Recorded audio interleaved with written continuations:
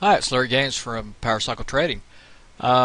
If you've not received my free ebook, please go to my website, powercycletrading.com, put your name and email address in there, and you'll get this ebook right away. Also, I have on my site now a free ebook on E-mini futures and futures trading, so you can go there and you'll see that as well. Now, over this past weekend, I had a really great boot camp where I taught how to use our PowerCycle trading model for swing trades, and it was a very nice boot camp. Had a great attendance and gave out a lot of great information and trading methodology and my trading model, how it's used for swing trades. And I just wanted to highlight a few of the trades that we went over, and this is called Progressions of a Swing Trade. Now, in this video, I'm going to show you the progressions of a couple different swing trades. First off, we have three basic types of swing trades. One we call a cycle low, another is a breakout, volatility squeeze breakout swing trade, and then another is a retracement swing trade. So this is the NASDAQ 100 futures. This is the daily time frame. We use multiple time frames using our trading model to produce the system signals, but just wanted to show you the three different trades and just to kind of show you where they took place. And this was on the NASDAQ futures. This came on the 16th of November.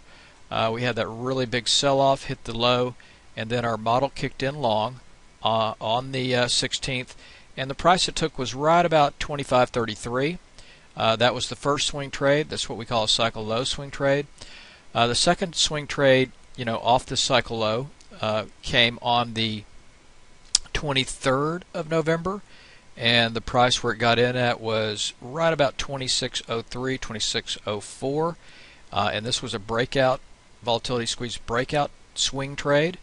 And then the third, still in a long direction, came on the 28th of November, and it came at around the price range about 26.36, 37. So you can see all three of these had tremendous momentum, and these were all based on our system model and my swing trade trading methodology that I taught over this past week to a good group of traders. Now the other swing trades were also on Apple. There were quite a few, but I just wanted to highlight these. And then on Apple, we were able to construct weekly options. So I'm going to show you those weekly options that you could have taken advantage of. Instead of buying the underlying Apple shares, you could have bought options. I'll let you take a look to see what kind of results you would have had if you'd done that.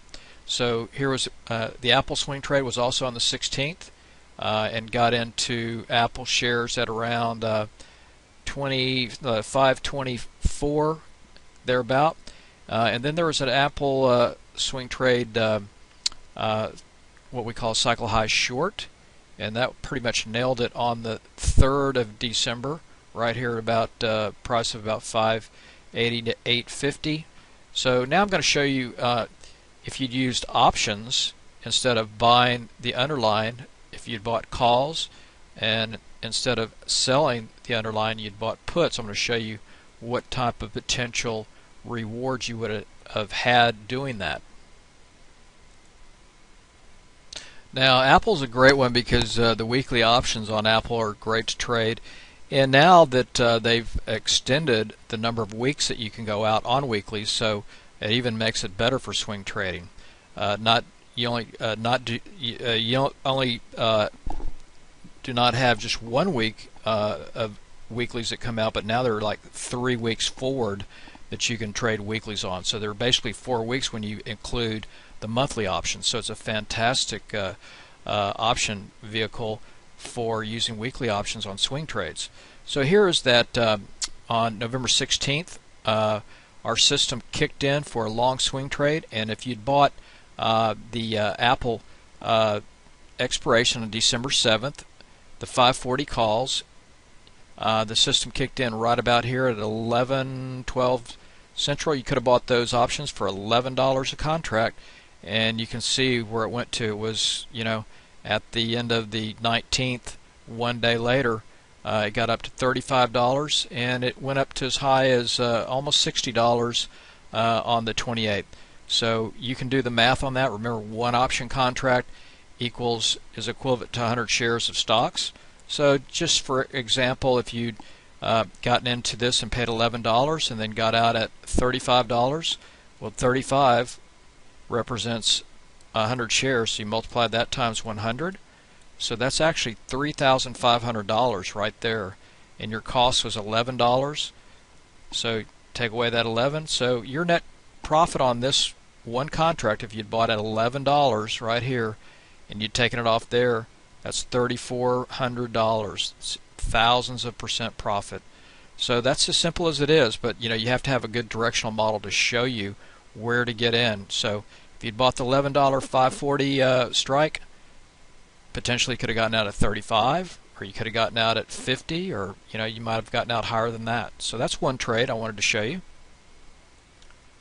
Now these are some other strikes. These are different strikes. This is the 550 call, still expiration on the 7th of December, and this was bought on the November 16th. So if you bought these 550 calls, you could have bought those for $860. So that's $860 a contract, and they went up to as high as on the 19th to over $25 a contract, and then up to $40 a contract on the 26th.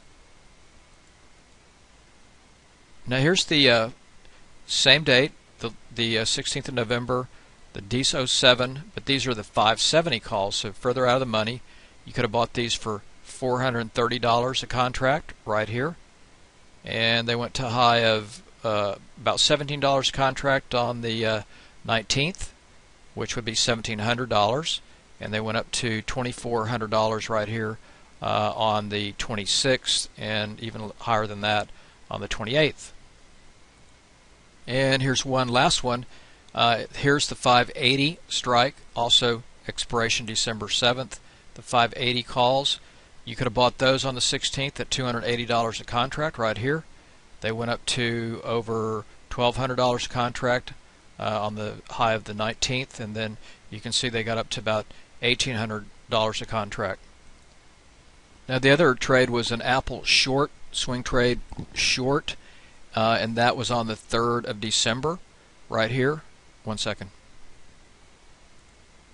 So yeah, our swing trade model that we use went short, would have gone short here on Apple on the 3rd of December, which I showed you earlier in the video. Now instead of shorting the shares, if you'd bought the this is the $530 put, expiration on the 22nd of December. On this particular day, on the 3rd, you could have bought these for $180 a contract, and they went up to a high of $2,385 per contract on the 6th of December. So, basically 3 days later, look at that huge move.